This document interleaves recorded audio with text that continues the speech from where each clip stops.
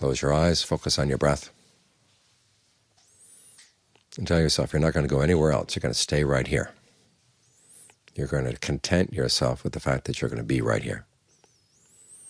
But that doesn't mean you just have to put up with whatever comes your way.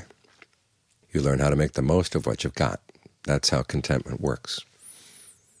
You limit your options, but then you make the most of what you've got. So with the breath, try to make it as comfortable as you can. If the mind goes sneaking out to find some other pleasure, say, no, this is where the pleasure is going to be. If you're going to find pleasure right now, you've got to find it here in the breath. That gets you more committed. And the more committed you are to the breath, the more you find.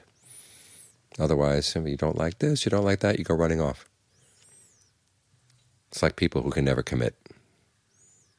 They meet up with a little something they don't like, and they go running away, and they end up with not having developed any kind of relationship at all.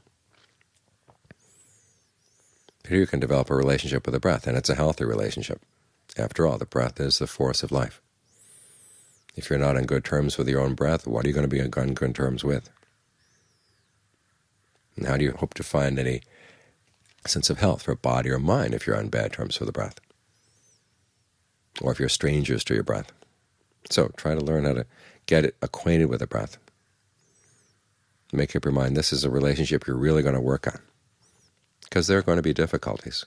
But if you have a sense of commitment, that's what gets you past the difficulties.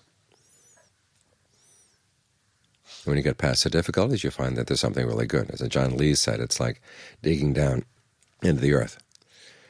And there's gold, but it's underneath a rock. You have to get past the rock first before you can get the gold. Now you know the gold is there. And so that gives you the determination you've got to get through the rock. So when you meet up with pains, you meet up with distractions, you don't let them deter you. You try to find some way around them. If you can't get through the rock, you go around it.